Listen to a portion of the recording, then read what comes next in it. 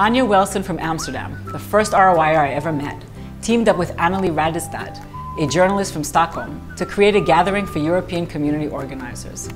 They brought New York art curator Rebecca Guber to facilitate parts of the gathering. Rebecca herself organized the gathering that brings together Jewish artists, which led her to found Asylum Arts. Jeffrey Yoskowitz, who owns the Gefilteria, a gourmet Ashkenazi delicatessen, collaborated with Rebecca to create thematic, New York-based Shabbat dinners.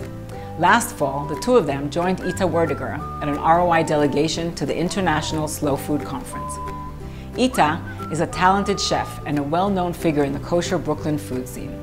She's also married to author and slam poet Matthew Roth, who co-created G-dcast together with Sarah Lefton, where the two tell different Torah stories through fun, animated videos. Sarah then partnered with David Siegelman of Moshe House to create a line of fun, how-to videos about different Shabbat rituals, thereby helping the various Moshe House residents around the world host Shabbat activities. So you see, it's all about connecting and creating.